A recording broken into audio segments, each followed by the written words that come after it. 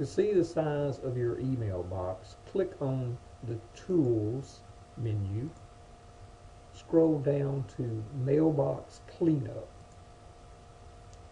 Here you can click on View Mailbox Size.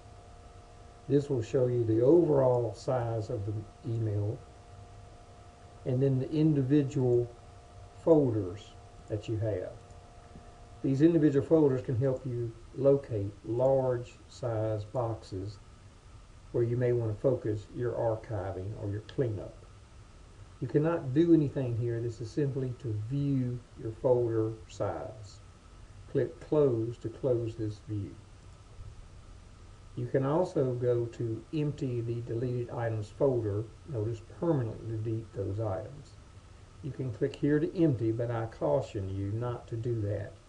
View your deleted item size. Here you see the total size of it.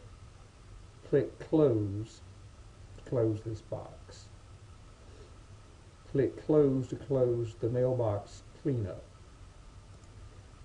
This should give you an idea of where to focus your cleanup or your archiving.